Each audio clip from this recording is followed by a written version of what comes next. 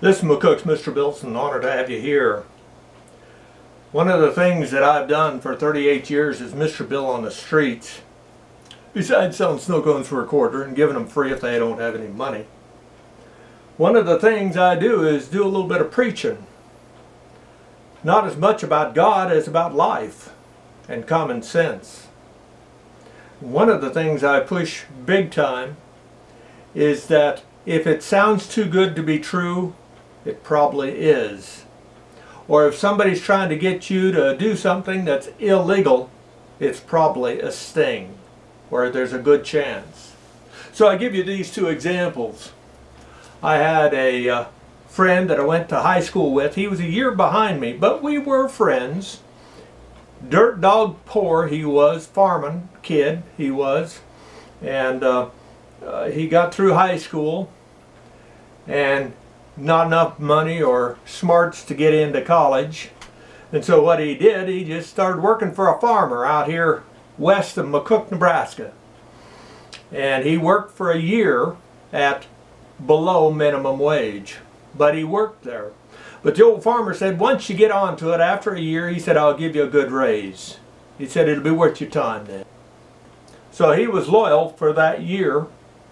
And at the end of the year, nothing was said. So he finally went to the farmer and said, hey, you know, you said if I was here for a year that you'd give me a raise. And he said, I'm married now, got a little kid. He said, I sure could use that raise. And the farmer said, I'll tell you what, I'll do you even one better. He said, you keep the same wage you got, but, he said, in 5 years, you work for me just 5 years, and I'll give you free a quarter section of ground, 160 acres of ground. You will own it, you can farm it, you can start your own farm. How about that? Well, my friend thought it was almost too good to be true, but he took the offer. The 5 years went quick enough, hard work, 6 days a week, below minimum wage, living in poverty, he and his wife, and then finally 2 children. He got to the 5th year, and again, nothing was being said, so he finally went to him and he said, hey, you know, I worked for you for a year. You said instead of giving me a raise, you'd let me have a quarter section of ground if I'd work for you for 5 more years. And I said he said the 5 years was up. And he said, you know, I'd like to get that piece of ground. You get it signed over to me. The farmer said, I don't know what you're talking about, you're lying. Get off my farm. I never said that. My friend, shocked, hurt, and dismayed, walked away. If it's too good to be true, it probably is, or at least get it in writing.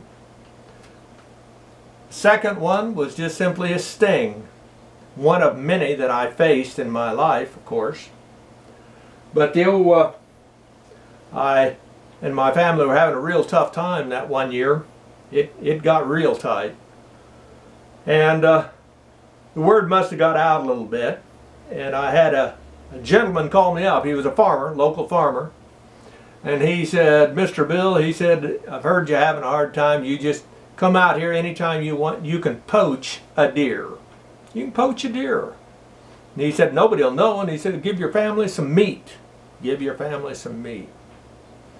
Well, I told him, I said, that fine if you get caught poaching a deer's, I think at the time it was $500 or $1,000. I think it's $5,000 now. But I said, it's just not a fine. I said, they take your gun, and which I don't have one, so I'd have to borrow one, and then I'd have to buy somebody a new gun. Plus, I'd lose my vehicle. And I sure as the devil can't afford to lose my vehicle. I said, no, the risks are way too great for such an event. Unless my family was starving to death, and we ain't there yet. Because we still got our garden. Hopefully we'll have a decent garden this year, but it's been a tough year. And he said, well, nobody will ever know. And I said, no thank you. No thank you. Walked away from that idea. Never looked back. About 6 months later, I saw him downtown.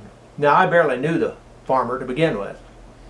But he walked up to me and he said, boy, you missed the bullet. I said, I'm listening.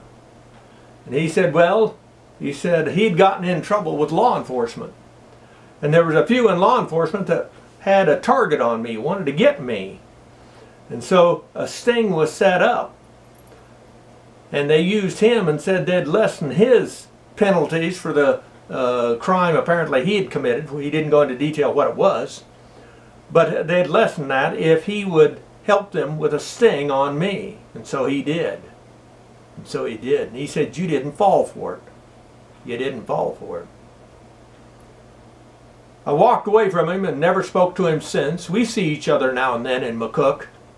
Be that as it may, if it's too good to be true, question it up one side and down the other and get it in writing. And if somebody wants you to break the law, you'd be a lot safer if you just assume it's a sting. You guys have a good day.